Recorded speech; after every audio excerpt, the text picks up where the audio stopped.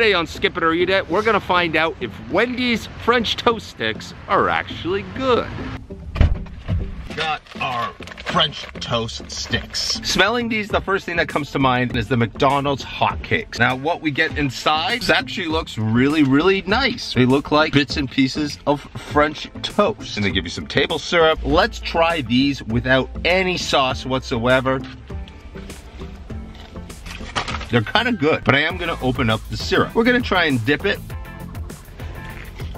That's definitely a lot better. These things were quite expensive. $5 for 6 pieces. The inside here does have that little moist goodness that you would connect to like a real French toast. Really aren't that bad taste-wise, value-wise. It's really not there. Plus, the syrup that you get with it, it's fake. It's not maple syrup. I'm Canadian. I need my real maple syrup. And so with that said, from a skip it or eat it point of view, it would be a skip it for me.